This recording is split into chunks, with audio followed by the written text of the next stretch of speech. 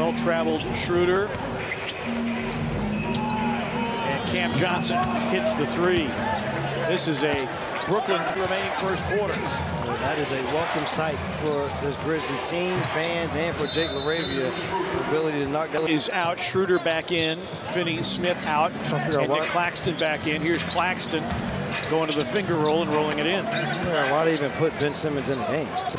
They also start with 2 attacks to the basket to start this second quarter. As far as the Simmons piece is concerned, a Schroder 3 is through. Well, we just had a talk on the pregame show talking about Claxton. His affiliation with John Moran and Schroder continues to do damage against this Grizzlies team. And that was for 2 points back in the first quarter. Being outscored 7-2. Schroder 4-3. Dennis Schroder. He's got 11. Jake LaRavia is back in for the Grizzlies as well. 1.7. Claxton hits a floater.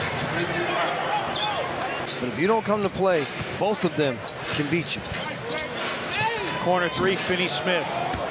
Dorian, Finney-Smith, and Aldama. Shot clock down to 3. A fadeaway 3 is an air ball.